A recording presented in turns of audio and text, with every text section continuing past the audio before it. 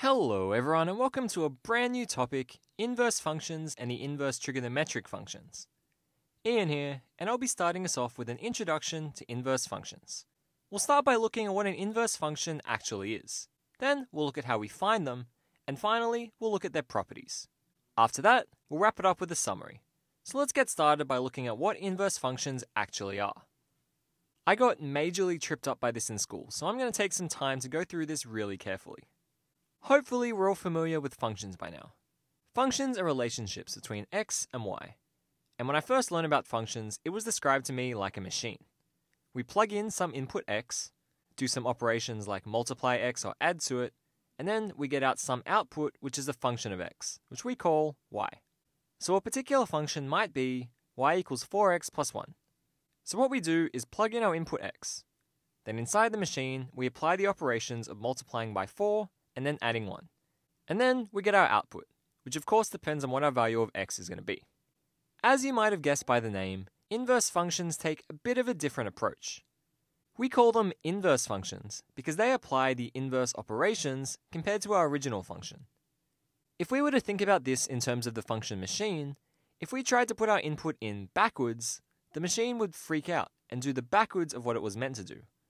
Instead of multiplying by 4 and then adding 1, it would firstly subtract 1 and then divide by 4.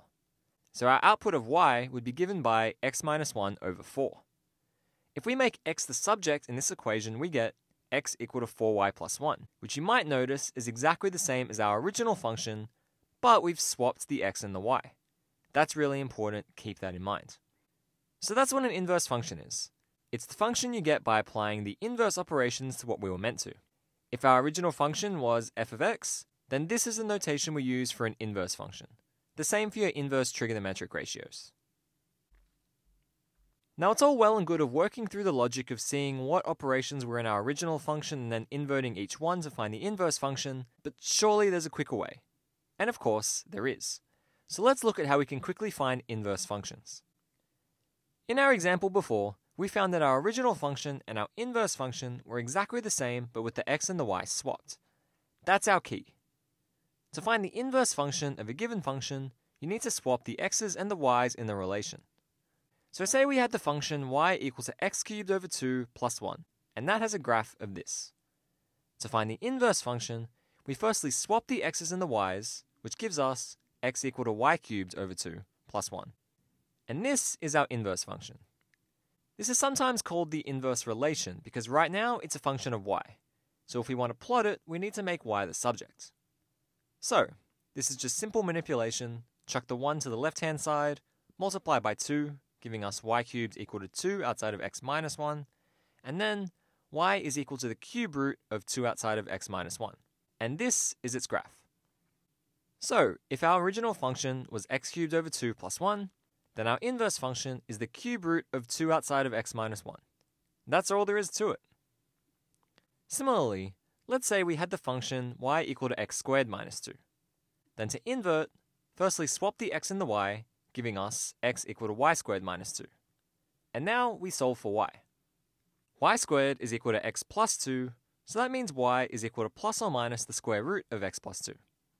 So again, on our graph, this is our inverse function. There's a little bit of a problem though, because as you can see, this line isn't actually a function.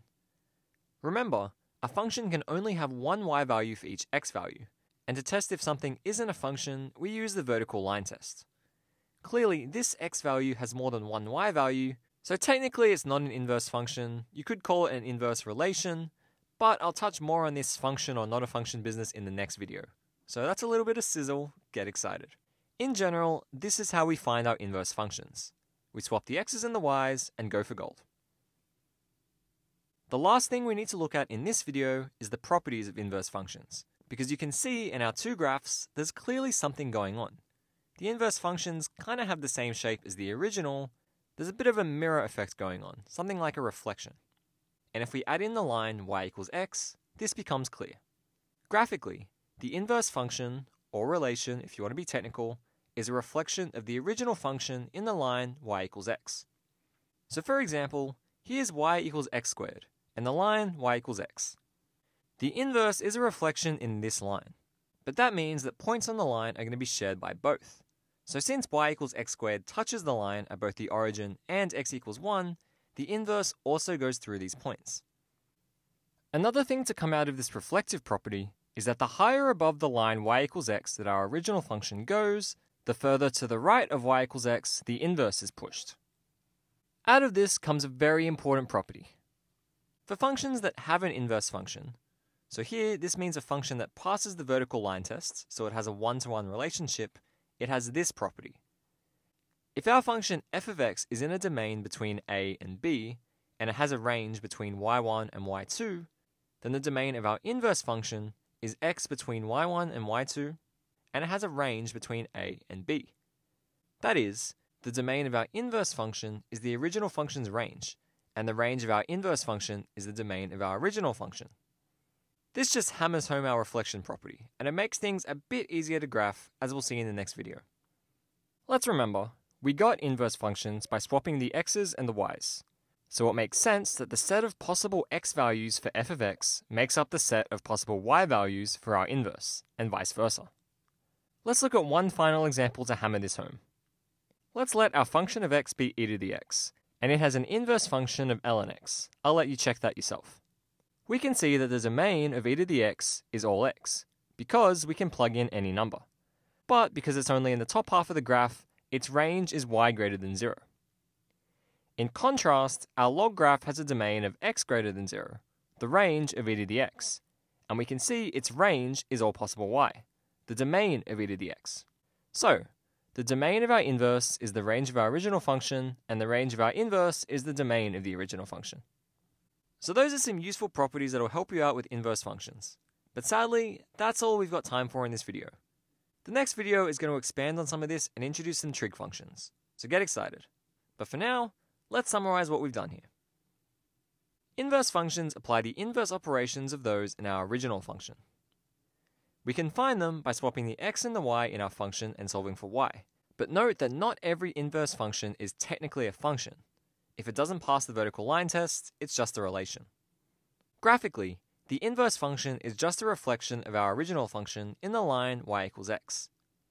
And finally, the domain of our inverse function is just the range of our original function, and the range of our inverse function is the domain of our original function. It's a bit of a mouthful, I know, but you'll get used to it. I promise. So that's it for this video, guys. Catch you next time.